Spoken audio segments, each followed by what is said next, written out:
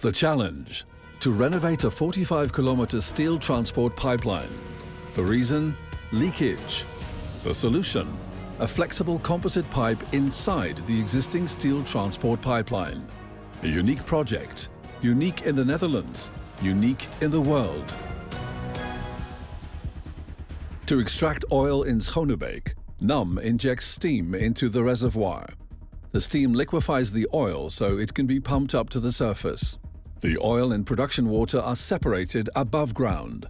The saline water is reintroduced into empty gas fields in Twente, transported via an underground 18-inch steel pipeline. A leak occurred in 2015, caused by bacteria in the pipeline. The saline water leaked into the soil. NAM stopped oil production immediately. One option was to dig up and replace the entire transport pipeline. But this is an expensive option and extremely disruptive to the environment.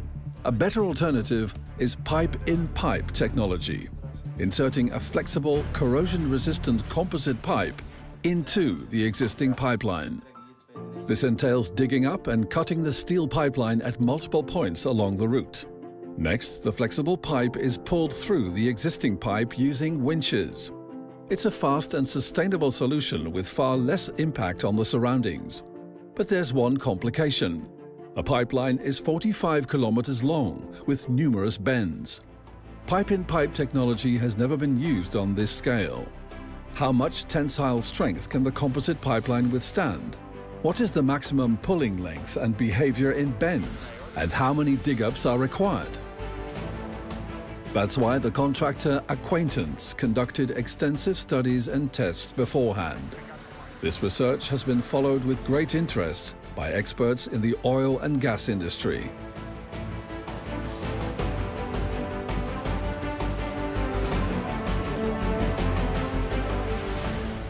The on-site preparations. Because the route runs through vulnerable natural areas and privately owned properties, local residents and authorities are consulted. Steps were taken to minimize disruption to all involved. A special transportation plan is created. After reviewing a variety of international suppliers, Flex Steel is selected. The flexible pipes are transported by ship from the United States. The reels are stored in the Eemshaven and transported just in time to the section where they're required. Transports were scheduled for times when children were not cycling to or from school. The optimal locations for the dig-ups of the existing pipeline are precisely determined. The soil layers are dug up and stored separately so they can be replaced in the correct order. Much of the work is carried out with local contractors. A total of 62 locations will be excavated, each measuring 7 by 18 meters. Construction of a new pipeline would mean digging up considerably more soil.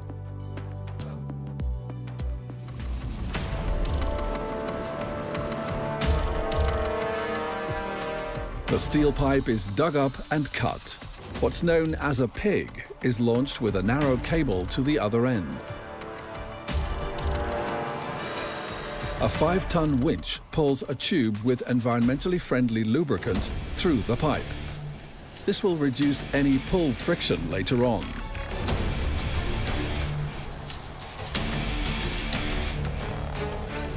Next, a 20-ton winch pulls the pipe at a speed of 10 meters a minute.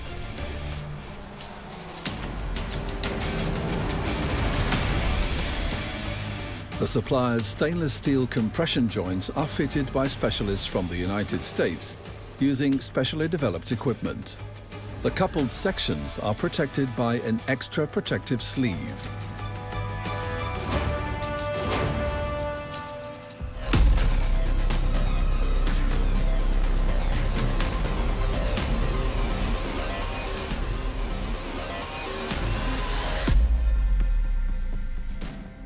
A visitors' day was organized for residents and local press.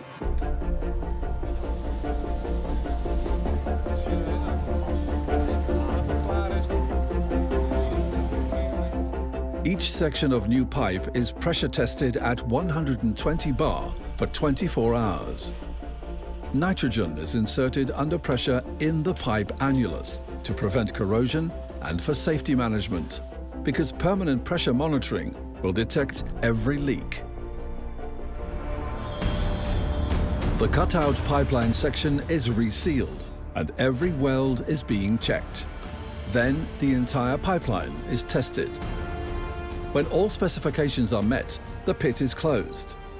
The land that was excavated is then returned to its original condition, in line with the landowner's wishes. 5 months later, the project is finished, leaving nothing to indicate that a unique project ever took place. 45 kilometers of flexible pipe inserted into an existing steel pipe. An innovative renovation project, quick, safe, cost-effective, sustainable, and with minimal environmental impact. Everything was executed within the existing permits and consents. Oil production can resume.